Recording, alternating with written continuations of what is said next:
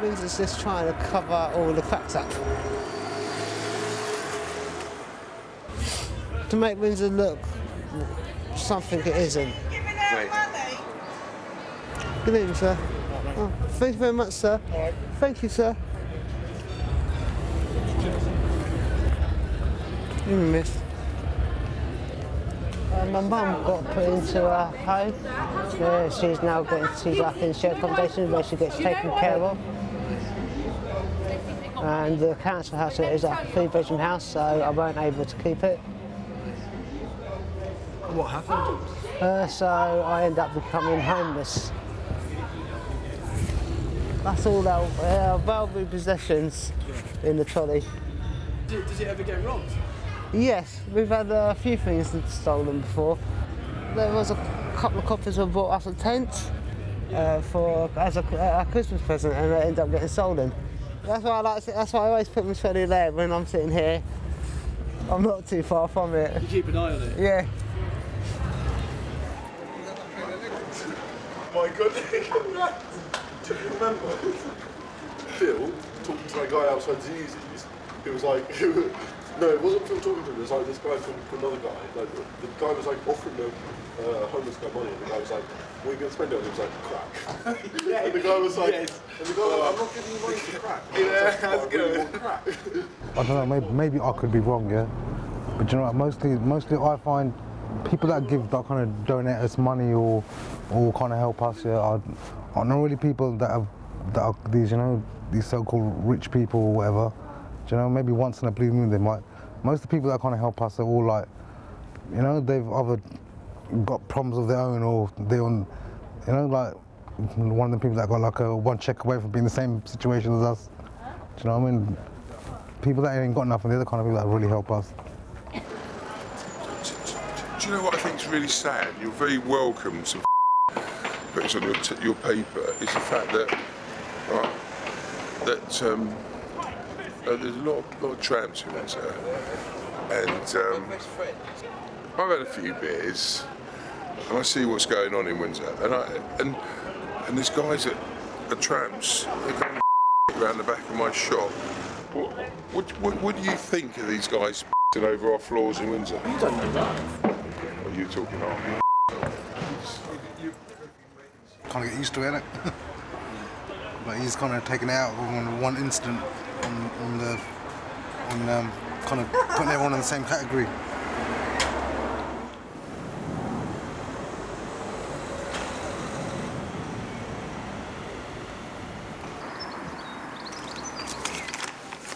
What's this place like to see?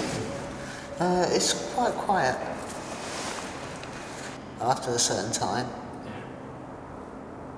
Yeah. Is it peaceful? Do you get some rest? Yeah, we do get some rest here. How are you feeling now? I'm not feeling too bad. What's the thing that most surprised you when you ended up on the street, or what did you find the hardest, I suppose?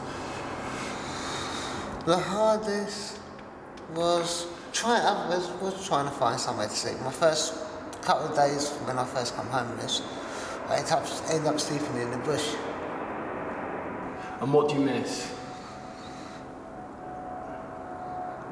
I actually miss the roast dinner. Having a nice hot roast dinner. I don't miss TV, anything like that. I haven't got a phone, so it's mainly, something silly. Some days you do go hungry, some days you'll eat, some days you won't.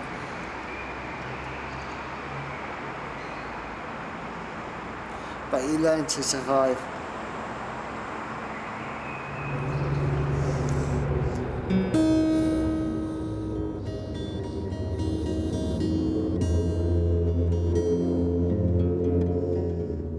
Tell me what happened to you. It's just alcohol, you know. It's always been a problem with me since I was a kid. It's like a ghost or something. I don't know what it was. It's something. It won't leave me alone. You know, you could have everything going in your favour, and you're still end up messing it up over drink.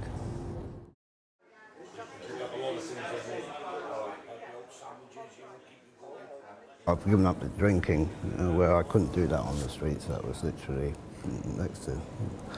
And I was drinking, well, when I was out there, I was drinking very heavy, just to block out everything, like the noise. It helped me to sleep at night as well.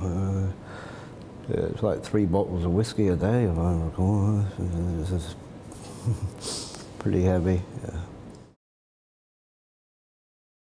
I'm on the up. I'm on the up. I know maybe it don't look like it, but yeah, I'm feeling better. Ran out of money. I thought, oh, I can't do without a drink. Even everybody says it's not advisable to just cut it out straight away. It's too steep, too heavy. It's too dangerous. So I'm sort of weaning myself on and off, on and off. With it, but yeah, I think I'm gonna get it this time.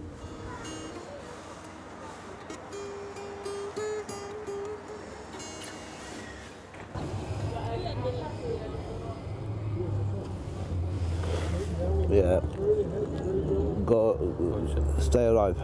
Yeah. No.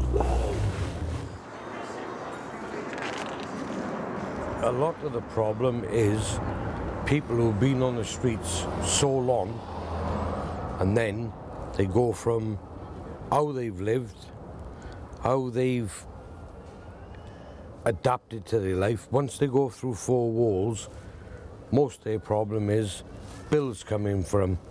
They got responsibilities, whereas out on the street, you really haven't got no responsibilities. I'm looking forward to the royal wedding. We're one of the last countries that still got a royal family.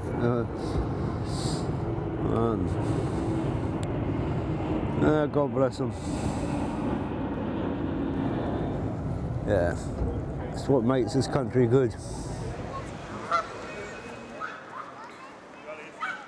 Sometimes you ponder on the past, innit, and how things used to be good on it, and you look forward to maybe one day it being good again.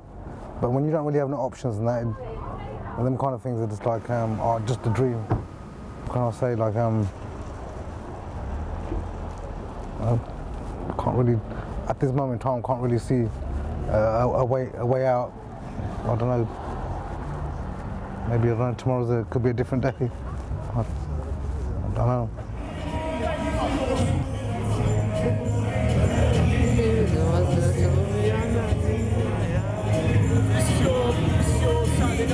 Yeah, Friday, Saturday nights, this is, come down, listen to some music, because don't really get listened to music often. Everyone say, I've always got a smile on my face. Yeah. I've always got to try to keep myself happy. To keep my spirits up, best way to do it.